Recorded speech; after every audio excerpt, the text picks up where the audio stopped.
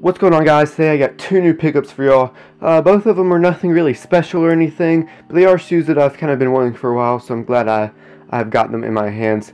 I got both of these for a pretty good price. I'm pretty excited about the deal I got on them.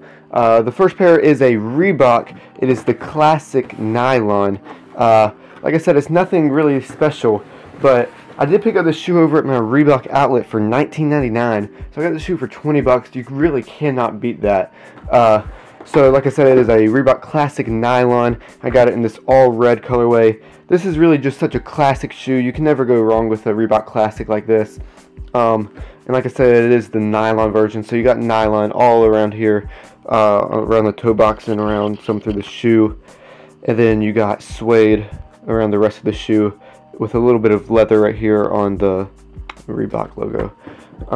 So I'm pretty excited about that shoe. I mean, like I said, for $19.99, I mean, you really could not pass that up. And it's a great classic shoe, and I'm glad to add it to my collection. The next pair I got is a Saucony. I also got this for a pretty good deal. I picked this up over on 6pm.com. I got it for $45, which is a great deal. It is the Saucony Shadow Original. I'm really liking this shoe. This is my first pair of Sauconys, and I'm definitely wanting some more Sauconys to add to my collection.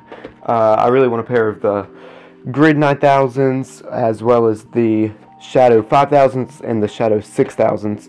But today I just went ahead and got the Shadow Originals. I got them on, like I said, on 6pm.com for $45, which is a great deal. I think these retail for around, I want to say 65 or 70, but I'm not sure on that. So $45 is a pretty good deal. I'm really liking the shoe. Like I said, it is my first Saucony, and after getting this in my hands, I'm definitely wanting some more Sauconys. I really like them. You got mostly a mesh upper. Looks like there might be some nylon in there with some suede around the rest of the shoe. I got it in this just nice neutral gray colorway with the red sole and the red lining.